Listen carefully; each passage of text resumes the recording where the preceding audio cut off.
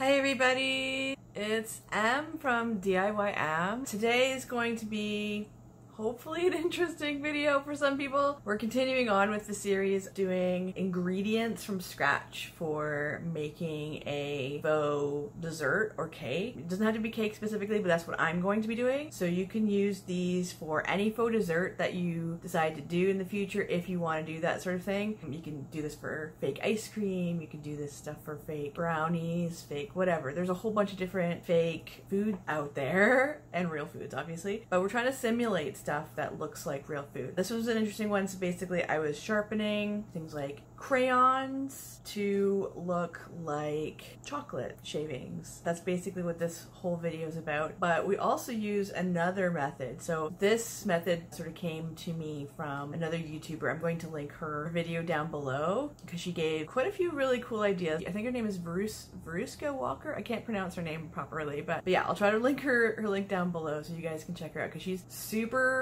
creative and she's amazing. I sort of took that idea and ran with it in a little bit of a different direction. I kind of did something a little bit different. But yeah, I started off doing what she was doing and realized that I had a different method in mind as well. So, but she's an incredibly creative person. She's actually, from what I can see, she does actual cake decorating as a living, but she does it in such a ingenuitive, as I said, creative way. So she's very, very talented. I definitely highly recommend watching her if you've never come across her. I'm actually surprised that she doesn't have more people following her, but I think it's probably because she goes into such detail with her videos. It's so packed full of creativity that I don't think she consistently goes on YouTube like you're supposed to. You're supposed to do at least one video a week by YouTube standards in order for YouTube to even recognize you and try to push your videos out there or something. That's why I'm always trying to get people to share the video so that YouTube knows I'm working hard and trying to get my stuff out there. So if you like what I'm doing, please like, subscribe, share the video because it really does help me out a lot. If you don't know much about YouTube, you probably think that I'm just being annoying or something by saying this stuff, but I really do feel like it does help. Before I joined YouTube, I just never realized how important sharing videos are and subscribing and all that sort of stuff. So I really do appreciate every single person who subscribes and shares and likes my videos and even comments and stuff like that. So yeah, it really helps me out a lot. So thank you to those who are already doing that sort of stuff. I think you guys are being amazing. So anyways, I don't want this video to be longer than it already has to be. So I just figure I might as well show you what I did. So on to the DIY. Okay, so it's kind of a rainy day and I didn't really have much to do, so I figured I might as well do this. My husband's playing games with a friend of his. So what I decided to do was make fake chocolate shavings. So I ended up getting on Amazon like a whole pack of white crayons and a whole pack of brown crayons and 12 in a pack. And then there's also these really large crayons, which I don't think is going to fit in here. But what I wanted to try is also, this is a brown glue stick. So I wanted to see if this would work too. You never know. And so I have a few jars here that hopefully I can put these chocolate shavings in. I do have like another sharpener that for some reason I can't find. It has like two different size holes, so like a bigger and a smaller one. I'm just hoping that this is going to be big enough for stuff like this. Let's see. Just going to, actually I'm gonna take this off. Just going to see how well this works. And this looks actually quite transparent, so I don't know if this is going to work tremendously well for what I want. Yeah, that doesn't exactly look like chocolate to me. It's kind of cool. So anyways, the glue stick doesn't exactly work, but it looks like it holds up pretty well. It doesn't crumble as easily as I'm sure this crayon will. So let's just check out the crayons. Obviously I need to take the paper off. I'm gonna try the white first actually. I'm gonna put in this jar here. Okay, and then I'm just going to take off this paper. Oh no! Let's get another one. To deal with breaking crayons all the time. Oh, this is not easy to take off, these particular pieces of paper. They're really glued on here.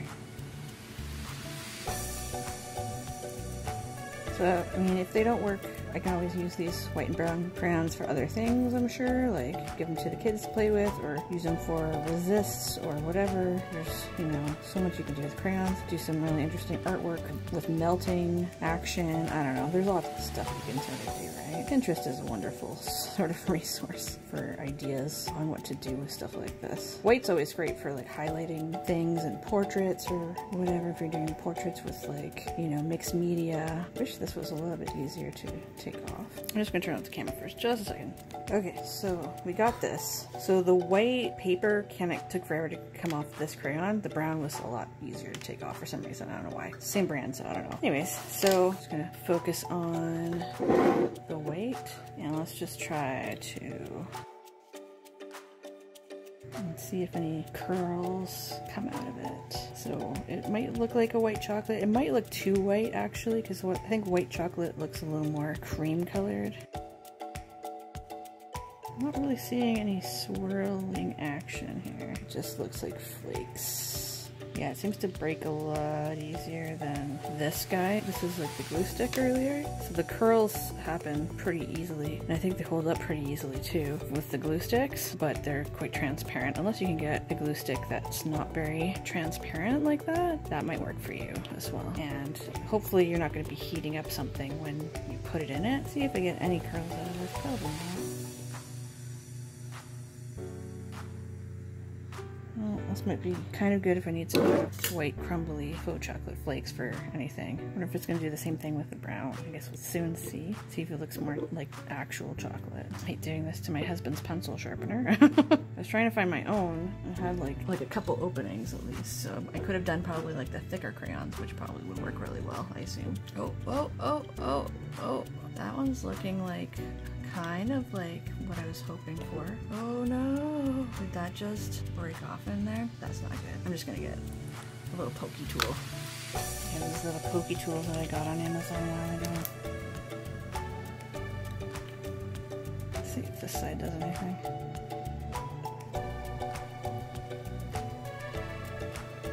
Okay, whatever. I think I'm pretty much done with the white here. I might make some more later, but you guys kind of get the idea. So that's not what I was hoping for with the white. Maybe the brown will turn out better. Who knows? Yeah, so this is the brown. Oh, this looks like shavings anyways. Chocolate shavings. Not the curly ones though that I was hoping for. Not so great. This kind of tool might help a little bit with scraping some of the stuff off. I might have to clean this out properly before I give this back to my husband. Well, it's not doing the curly thing quite yet. Let's see if it does throughout it at all. Oh, that really came off, didn't it? Some of these are not fun to sharpen. This is a really messy DIY here. Oh! Nice. I got a few big shavings. Sweet. Oh, that looks cool. That looks like chocolate. There we go. Some nice cool shavings here. Look a little more like chocolat. Like chocolate. Nice. Kind of wish they curled a lot more though. Well, you kind of get the gist of it, and that actually looks pretty well with the brown, I find. Alright, so that actually looks more like chocolate to me. And that can be sprinkled really nicely on top of a cake or cupcake or something that's fake. Okay, so we've got two different types of chocolate shavings. I think if this was more of an off-white, that would look a little more like white chocolate. And then this looks a lot like regular chocolate, I think. And this is just the Crayola brown, just regular Crayola. And I'll try to link the products down below in case you guys are interested in getting this sort of thing. But yeah, so I'm just putting it in some jars. You can do whatever you want. Any kind of container you want. Well, it should work. So yeah, there we go. We've got like a couple different types of chocolate here. Okay. So I'm going to try on a different surface. I'm on my Dreambox work table surface right now. I was originally on my counter because I had no space for a while, so I just finally was able to organize things. Woohoo! I also bought a new sharpener because I cannot find for the life of me my other one that I had. But this one has like a nice regular sharpener, and then there's one for like larger pencils. So I'm going to test that out and see if that does anything. But I got some new jars too, so I don't have to like have such giant jars for everything. Okay, I'll show you the plain jars here.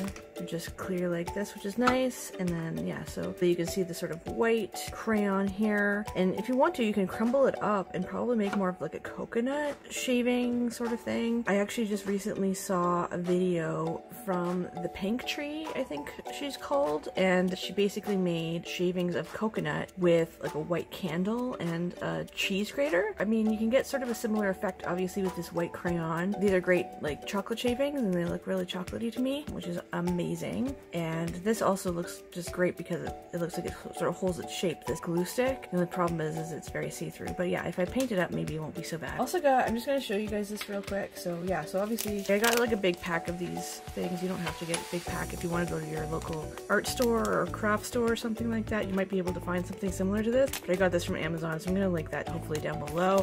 One thing that I find that might be a factor and a problem with doing the crayon method, as awesome as it looks very chocolatey and stuff like that, I think anyways, is it could melt. It could, when you add water to it, like say if somebody touched it, if you add water to it, it might crumble. So what you want to do most likely in that regard, you would probably want to spray some sort of varnish on it, whether it's a satin or if you want it really glossy, you can do like a gloss or a high gloss varnish. Matte might work too, but I find that most of the time chocolate, to make it look more realistic, it's going to have either a satin finish or a really glossy finish depending. I would say satin finish is kind of like the nicest one. Yeah, you might want to try something like that. I want to sort of like have a little spot to put these guys.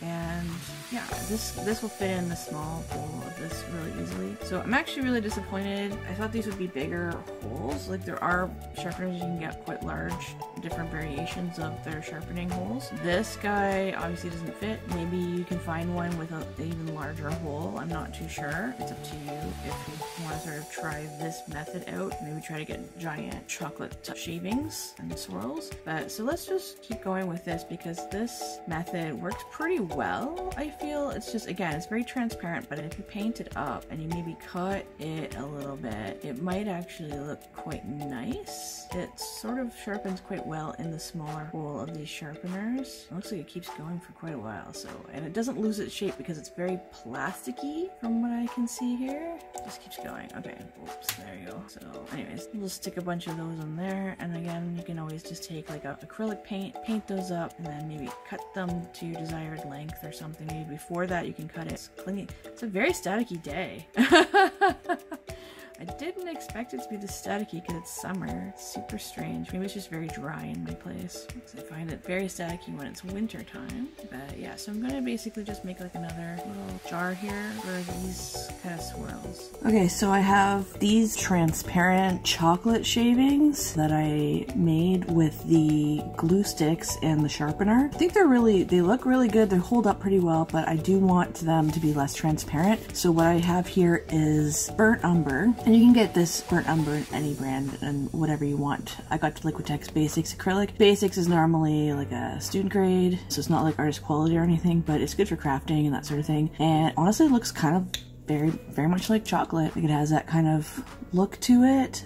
So I have different types of brushes. I'm not a huge fan of fan brushes in general, but it might work for something like this. As long as like the brush is kind of flat-ish or has like even a chisel tip, it should be fine. I'm gonna try the chisel tip because it's a little bit smaller, but let's try to paint one up and see how that goes. I might even cut them down in advance. Look at them all. They're so cute. I love them. Some of them may or may not need to be cut. This one looks like it's a pretty long one, so maybe I'll just rip that. So I have some parchment paper down here. It could be wax paper if that's what you want to use as well. Let's try just like this little guy here. And you might have to go over it a couple times or even on the other side once you let this dry, just because it's quite transparent as well, but it definitely gives a lot more color than these glue sticks did.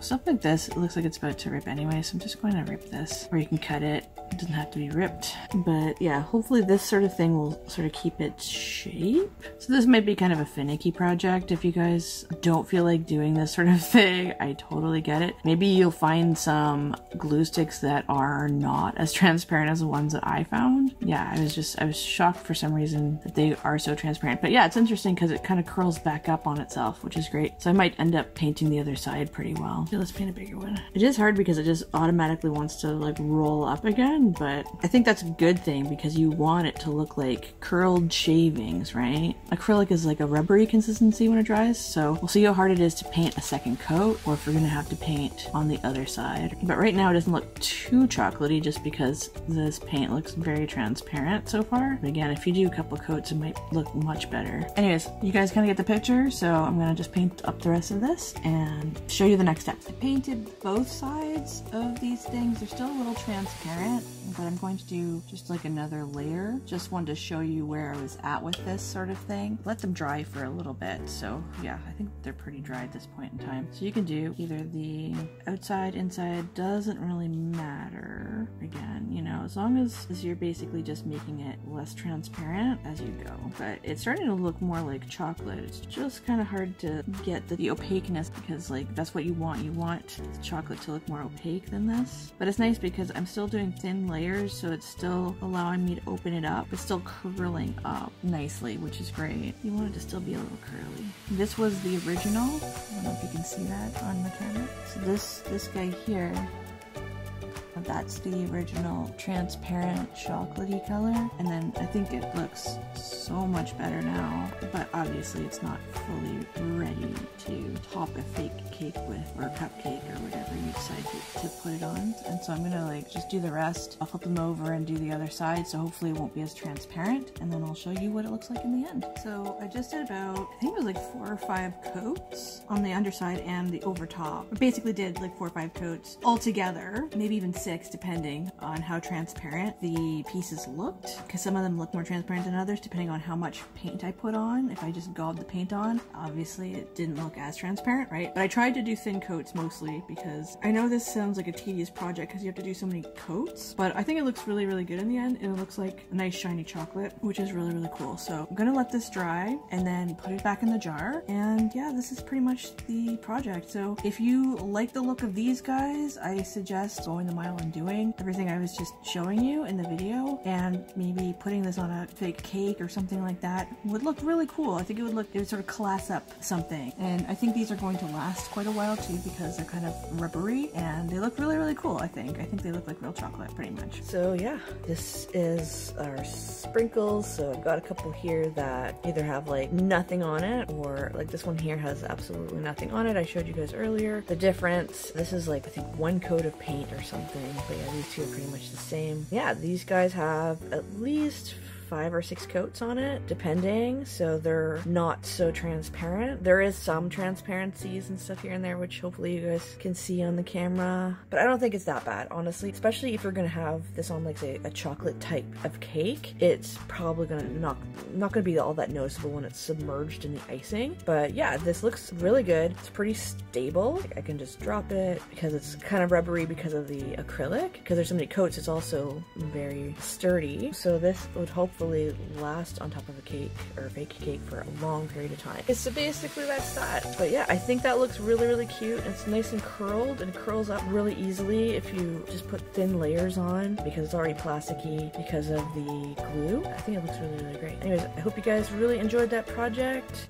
So yeah, that's what happened in this video. I really hope you guys enjoyed it. I know it seems like such a simple thing, and I always show you the trials and errors and stuff that I do because, to be honest with you, I cut out a lot of stuff. Like, it takes way longer than these videos. I know some of the videos seem long, but like, we're talking like I whittle things down from well over an hour of content to 20 something minutes if anything, and a lot of stuff gets cut out. So I try to show you the most important stuff, and again the stuff that I struggle with, because honestly I think that everyone does struggle with doing art or DIYs or whatever, and I think it's really important to show that sort of stuff. Anyways, so I do think that the brown looks a lot like chocolate, and I think that looks really, really good. The white, obviously, like if you grind it up even more, probably it'll look more like coconut flakes. But if you can find almost like a cream color with like a yellowy tone to it, which honestly is super hard to find, especially in like a big pack of crayons, all the power to you if you can find that sort of thing, because you can make some really cool white chocolate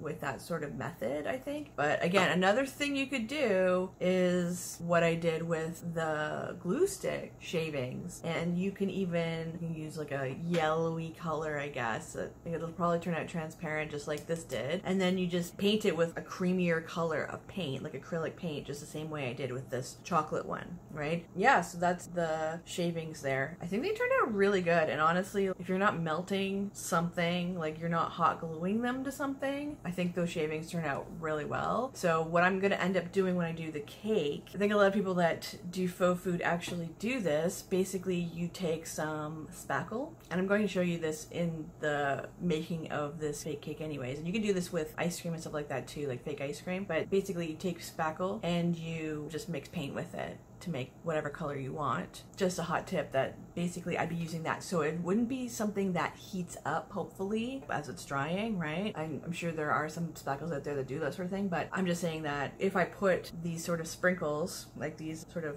curly chocolate flakes, in the spackle, it should sit in there. You might be able to press it in there and everything like that if you need to like let it stick a little bit better, but it should be like an adhesive. Then you just let it dry and it should be on there, right? So yeah, I'm gonna show you guys that hopefully in another video, obviously, but just wanted to tell you what I was thinking of doing for videos to come. But yes, expect some more different other DIYs that I'm planning on doing, like toppings that you can easily do, and you're gonna see the trial and error. But again, I want to show you guys that stuff so I can show you you're not alone when you're trying something for the very first time, because I am actually trying these things for the very, very first time. I might know certain things based on previous experience with certain art, but this is all brand new, fresh stuff for me. So I just want to show you guys my perspective from a very first timer kind of point of view, and hope that you guys take something away from it. Okay, so I hope to see you guys in the next video, and I hope you liked and subscribed, and hopefully you share the content, because I really like hearing from you guys, and I really, really hope that you show more people what I'm doing, because I think it's a lot of fun, and I really hope everybody else has a lot of fun following along. So anyways, guys, I hope that was really helpful for you guys, and I hope you actually try it and enjoy what you're doing. So that's this video. Take care, guys. Bye. Have a good one.